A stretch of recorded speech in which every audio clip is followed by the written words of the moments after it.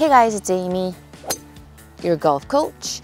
During this winter project, I've been working on gaining iron distance. In order to do that, I was focusing on speed in the downswing. When we start talking about speed, we immediately think hip turn. Yes, hips are the main engine for this speed, but if you don't use the correct hip turn, it can actually hurt your speed more than help you. So let's go ahead and Aimeefy that hip turn. First of all, why is the hip turn so important? Well, let me show you.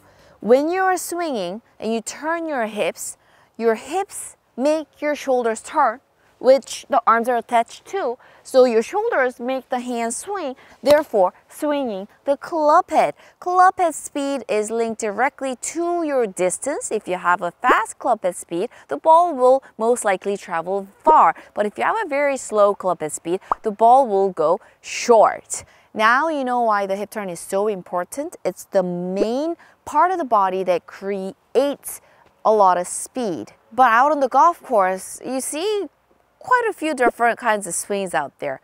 The top two most common mistakes amateurs make, number one, is not turning the hips the correct way by turning the knees with the hips like this.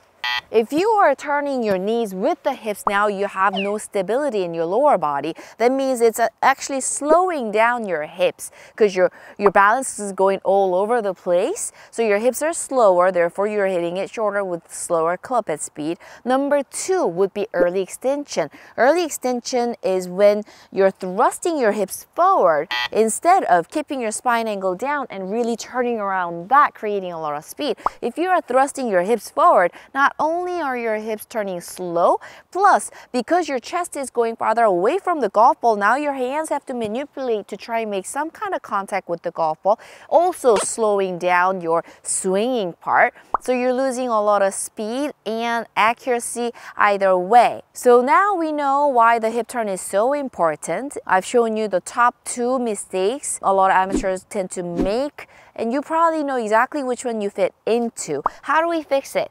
Of course, I'm going to Aimeefy it for you, but the hip turn is the most difficult part of the swing to fix because in the downswing, when you're turning them, it's really fast and you're creating power, so it's kind of like taken over by intuition.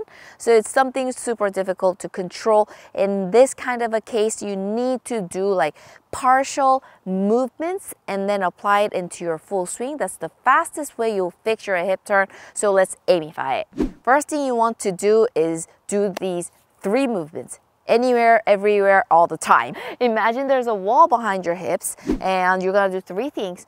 When you are set up, you're barely touching the walls. You're not leaning against it. You're touching the walls with your hips. And then in the backswing, when you take it back, your trail hip will be touching on the wall only. And then when you do your transition, remember the step we talked about? When you do the step, now the trail hip is staying on the wall, sliding. And then as soon as you get this lead leg anchored and super stabilized and you feel that tension in the leg, you're gonna go ahead and turn those hips, boom, with a lot of speed, and now the lead hip is going to push the wall like this. Touch, slide, push. Touch, slide, push. So this is what I want you to do at home, in your office, in the elevator. Just get these 3 movements in, because if you are turning your knees with your hips, watch, your hips are kind of like just brushing past the wall, barely touching or pushing, right?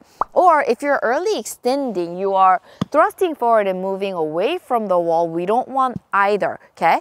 So you understand? Touch, slide, and push. Once you get that in there, let's kind of get it a little bit easier so you can apply it into your swing. Ta-da! My favorite things to use, index finger, right? For my core dexterity. So we're gonna use both your index, set up like this. So your index are pointing the same direction as your knees, making sure you're not turning your knees with the hips. Watch what the knees do when I turn the hips correctly. Boom, boom, boom, boom. Knees go back and forth. It doesn't straighten all the way. They're always bent, but it goes back and forth. Turn, turn, turn, turn. I don't want to see the knees turning. That really hurts my joints. Ow. We don't want that. Ow.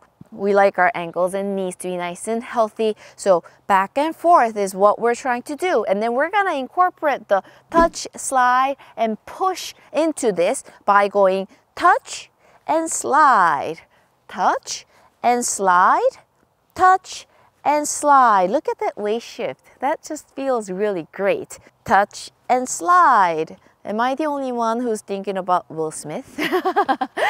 So touch and slide. Once you get comfortable with that, it'll be a lot easier to apply into your swing rather than the 3-step. But the 3-step is really important because you need to really break down how the hips move and then kind of link them together. Let's put it into your full swing.